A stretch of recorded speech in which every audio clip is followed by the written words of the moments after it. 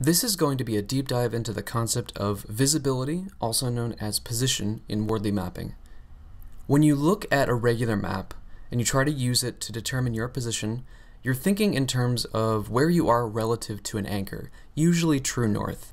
And in order to help with that, you're often thinking about the compass and north, south, east, west kind of directions. In Wardley mapping, things work just a little bit differently. Position is all about visibility to the user. The user is our anchor as opposed to something like true north. And instead of thinking about north, south, east, and west, we're really thinking about where a component sits in the value chain, how many other components are between it and the user, and ultimately how much the user can see and care about the component. So instead of thinking about whether a component is 2 inches too high or an inch too low, it's the dependency relationships in the value chain that really determine where a component ends up, vertically speaking.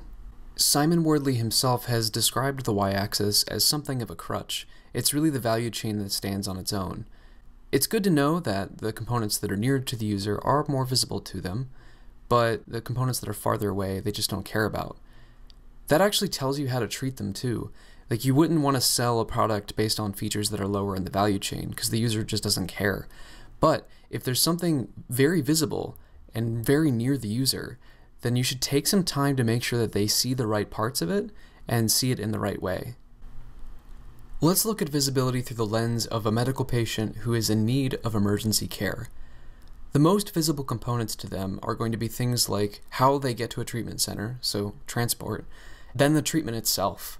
So what is it going to be like to be treated at this treatment center? We know from thinking about the value chain that there's probably more going on behind the scenes, more underlying processes that are supporting those high-level components.